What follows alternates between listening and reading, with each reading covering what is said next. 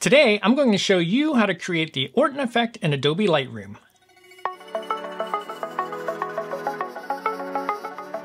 As Lightroom has continued to improve with new features and enhanced masking capabilities, I find myself doing more and more of my photo editing in Lightroom and less time spent in Photoshop. However, one effect I like to use on some of my images is the Orton Effect, that soft, glowy look in the highlights that some photos have. For certain photos, I still like that, and I usually use Photoshop for that effect on those images.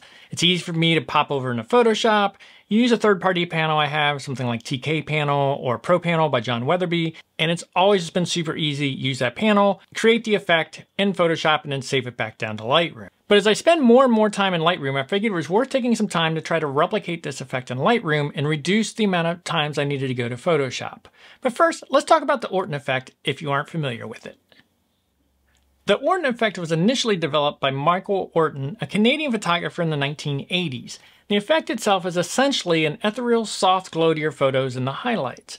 Now, this effect was developed back in the film days, so Orton would blend two images together. He would take one in focus and the other out of focus and overexposed to create the effect by blending them together. Now, it's a simplified explanation of what was done in film, but it sort of is the essence of what was happening. Now, this effect works better with some images than others. Typically ones, for me, that I find it most appealing are where you want just sort of a soft glow in your highlights to give the image a bit of a dreamy look.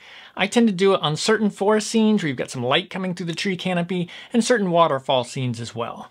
Today, with all of our digital post-processing software, there's several different ways to do this in Photoshop and other programs, but we're going to look at how to do it in Adobe Lightroom today. Now, before we get started, as with any photography edits, it's possible to overuse this effect and to make the effect too strong. So be very deliberate about what images you choose to use the effect and use some restraint in applying the effect. It should be a subtle effect, not an overwhelming, over-edited look to the image. So keep that in mind as we go through this.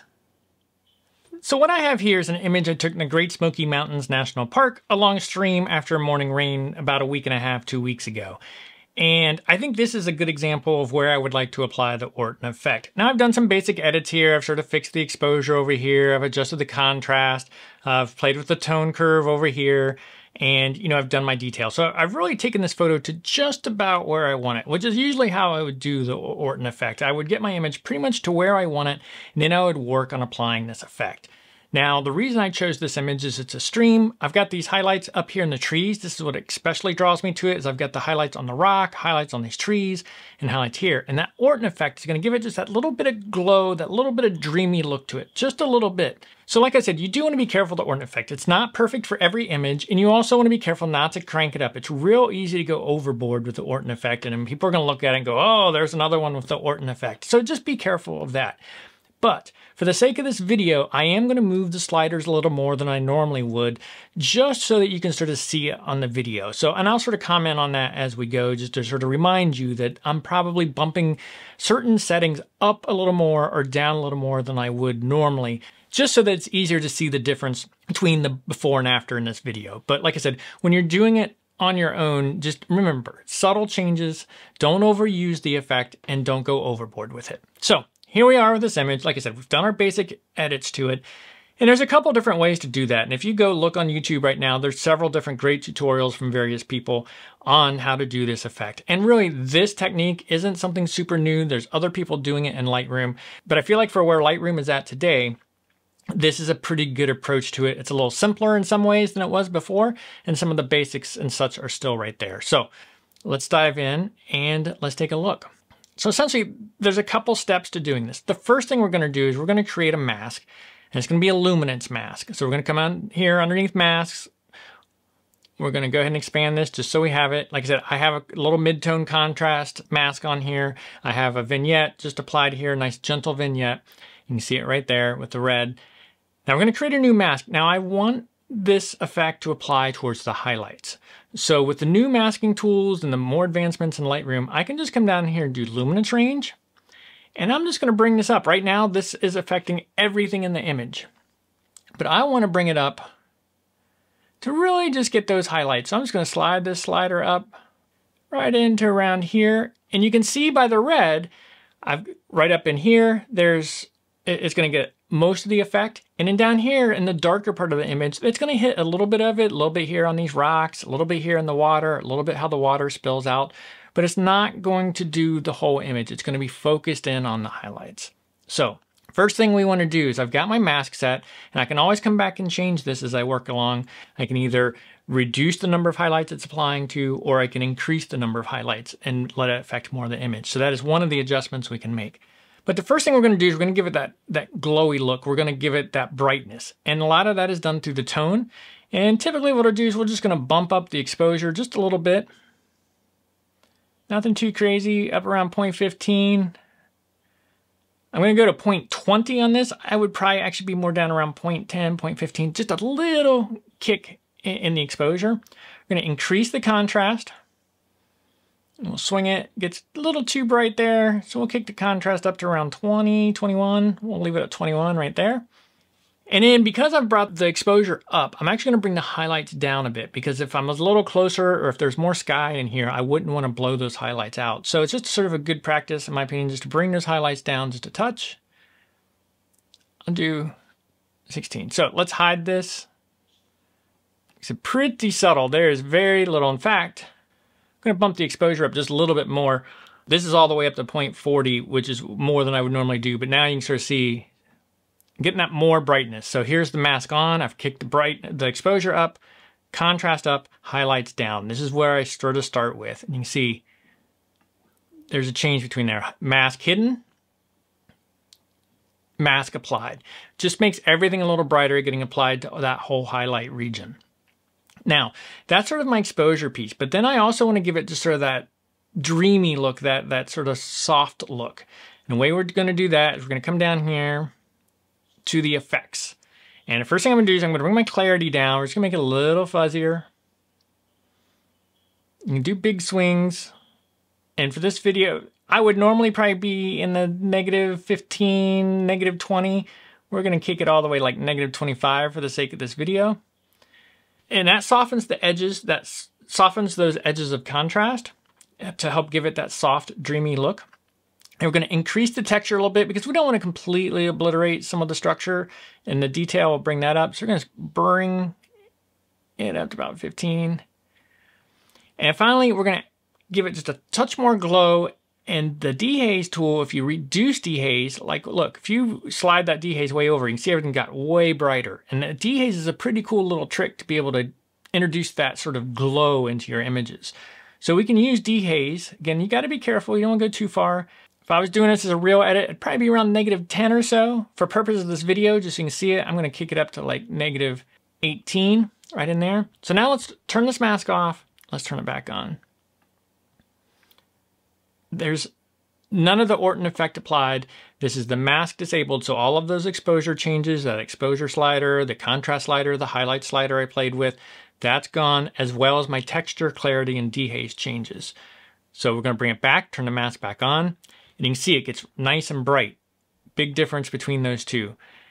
And if we look at the image, you can see it all the way down in here. Even this water is getting it, so keep an eye on that water. We're going to turn the mask off, hide the mask, turn it on.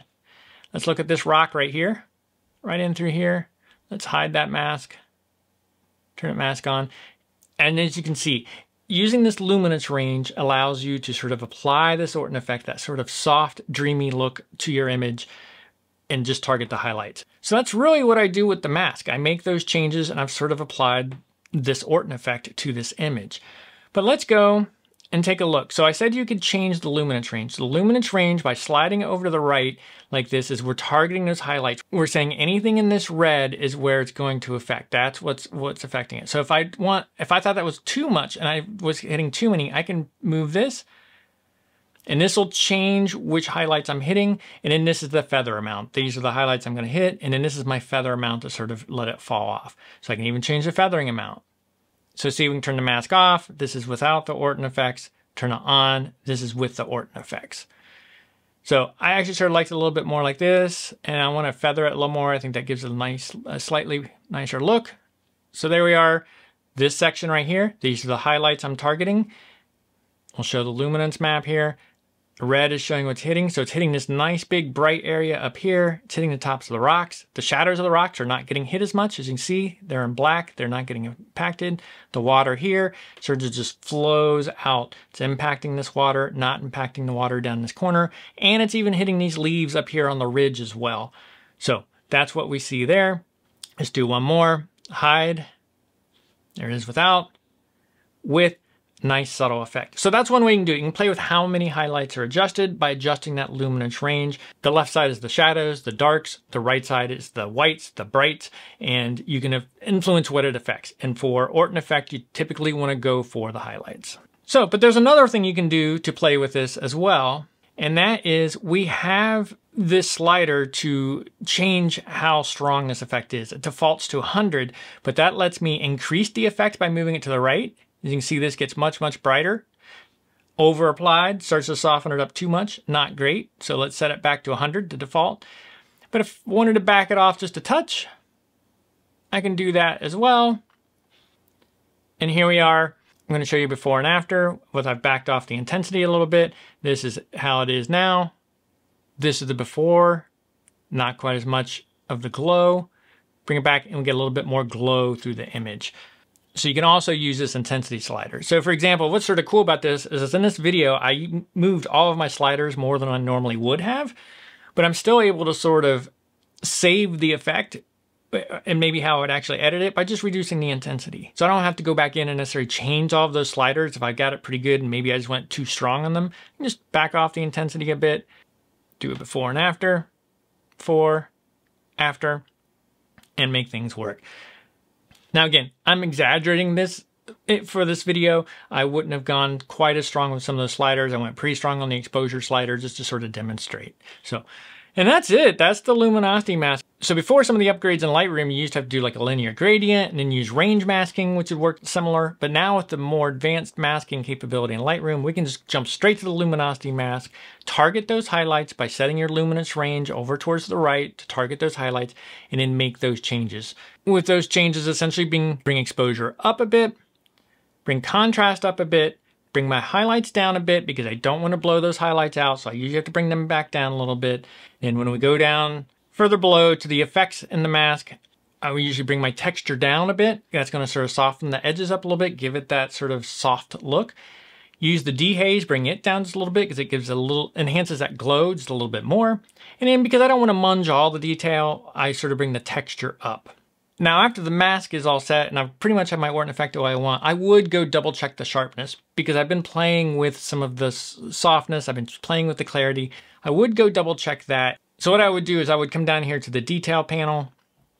It's right here. We've got our default sharpening. Now, normally I wouldn't I wouldn't make drastic changes to this, but in this particular case, I'm going to use sharpening and a mask to really refine that just to the edges. So the way I do that is I'm going to move sharpening up somewhat significantly up into like the 80-ish range. Normally I'd probably default to around 45, 50 for the sharpening amount, but then I'm going to use masking, and masking is going to help control what this sharpening gets applied to. Right now it's getting applied to the whole image.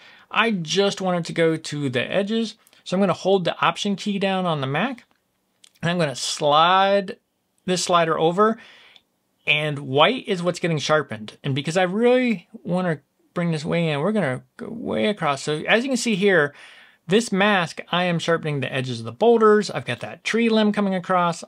Everything that should be sharp, the edges of rocks are getting the maximum sharpening here applied. So we're going to put that in there. And essentially, I just sort of clean up that sharpening bit. So I sort of get that mix between the glow of the Orton effect and the sharpness of the image. And that's it. That's how you use a luminance range mask in the settings I changed to replicate the Orton effect in Adobe Lightroom.